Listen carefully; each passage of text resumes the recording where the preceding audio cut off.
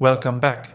Today we're diving into a key immunosuppressant used across rheumatology and transplant medicine, Cellcept, also known as Mycophenolate Mofetil. If you're a patient, caregiver, or clinician trying to understand how this medication fits into treatment, you're in the right place. Cellcept is the brand name for Mycophenolate Mofetil, originally approved to prevent rejection in kidney, heart, and liver transplants.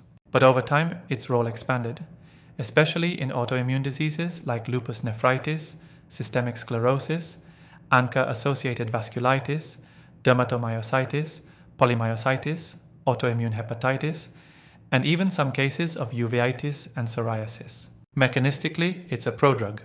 Once metabolized, it becomes mycophenolic acid. It works by blocking inosine monophosphate dehydrogenase, or IMPDH, which T and B lymphocytes rely on to produce guanine nucleotides. By targeting this pathway, Cellcept selectively suppresses lymphocyte proliferation, reducing immune activity without broadly killing off healthy cells. You'll see it prescribed in different forms: 250 mg capsules, 500 mg tablets, an oral suspension, and even IV for hospitalized patients. Typical dosing depends on the condition. For lupus nephritis, 2 to 3 grams daily in 2 doses. For systemic sclerosis-associated ILD, around 2 grams daily. And for transplant recipients, doses are often weight-based and sometimes higher. Side effects: it's generally well tolerated but not without risks. Common issues include gastrointestinal upset like nausea, diarrhea, and abdominal pain. It can also cause leukopenia and anemia, especially early in treatment. There's increased infection risk, including opportunistic infections and possible liver enzyme elevations. Rare but serious effects include progressive multifocal leukoencephalopathy, lymphoma, and birth defects if used during pregnancy. So, monitoring is crucial. Most providers recommend routine CBCs and liver function tests every 1 to 3 months, depending on where you are in treatment.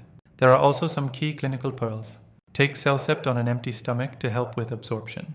Avoid antacids or supplements that contain magnesium or aluminum. They can reduce its effectiveness. Because it's teratogenic, patients need effective contraception. Live vaccines should be avoided, and in patients on higher doses, prophylaxis for pneumocystis jirovecii pneumonia and monitoring for CMV reactivation should be considered.